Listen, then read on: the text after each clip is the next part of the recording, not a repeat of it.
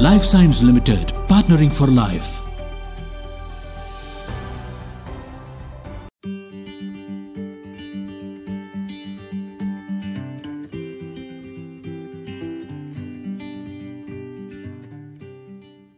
Hello everyone, I am Dr. Jasleen, a dermatologist from Amritsar, and today I will discuss melasma. Melasma is a skin condition in which you get various shades of brown patches mainly on your face or the areas which are exposed to sun. You can get brownish patches on your cheeks, on your forehead, on your nose, along your jawline, also on the upper lip.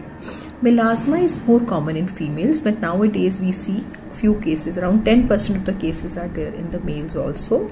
Now all over the world, around 20 to 40% females are affected with this condition. Now what is the cause of melasma? Now melasma in your skin, in the epidermis we have melanocytes, which are pigment producing factories. So they produce melanin pigment, which is distributed in the topmost layer of the skin, due to which the color of skin is there.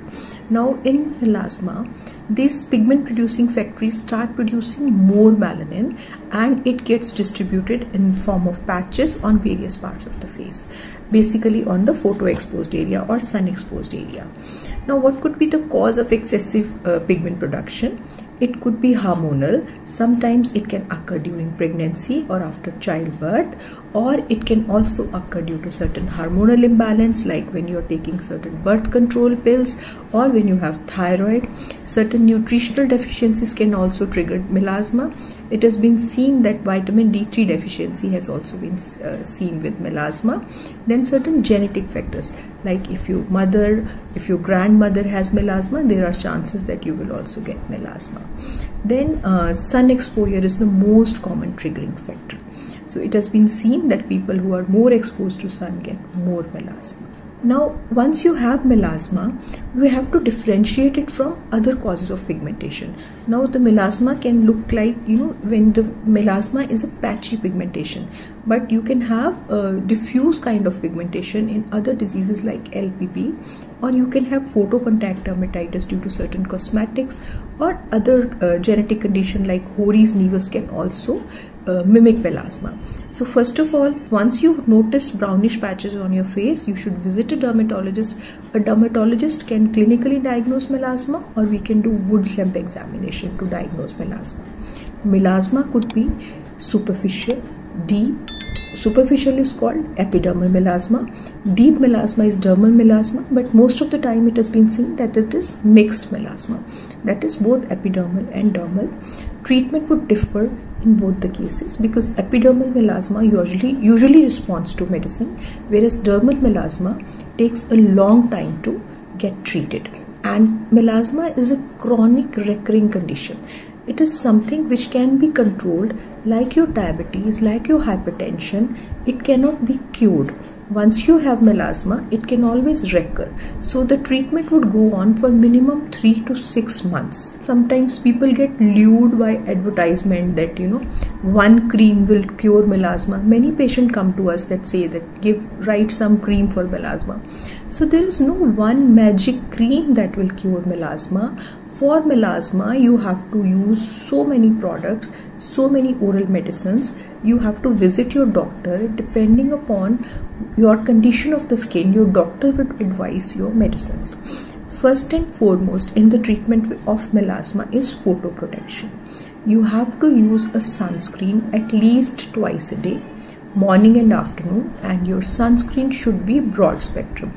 It should contain a UVA and UVB protection, along with protection to visible light and infrared radiation. Then certain depigmenting creams which contain glycolic acid, lactic acid, kojic acid, and certain botanicals can be used to control the pigmentation. Then if a person does not respond to this, we put the patient into oral medicines along with these. These oral medicine could be antioxidants, or it could be high concentration of vitamin C, or in resistant melasma, sometimes tranexamic acid works wonders. So it is one of the most common drug used nowadays to control the resistant melasma. Then apart from the oral medicines, if a person is not responding, we put the patient onto chemical peels. Now chemical peels could be superficial, deeper peels, but along with chemical peels, we have to be very particular about your sun protection. Along with chemical peels, we can also use laser toning. That's a treatment in which active Q switch laser is used. You have to have one session every 15 to 20 days, and you can get 6 to 8 sessions. That helps in controlling the melasma. Then we can also do PRP therapy. We can also do fractional CO2 laser. But out of these, it has been seen that chemical peels and your Q switch laser responds, like your skin responds very well to these two treatments.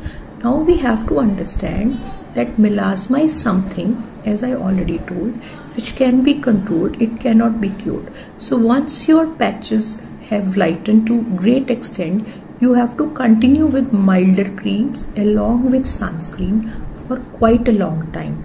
And these treatments like lasers and chemicals peels also you can continue every 2 to 3 months depending upon your need. You should never use OTC creams available because they might contain steroids. So steroids initially work magic, your pigmentation patches will disappear, but soon once you leave them, they'll reappear, and there could be post-inflammatory hyperpigmentation also. Your skin can be thinned out. We can see blood vessels on your face. This is called topical steroid dependent phase. So you should never use OTC cream which can further aggravate or which can complicate your melasma. Thank you.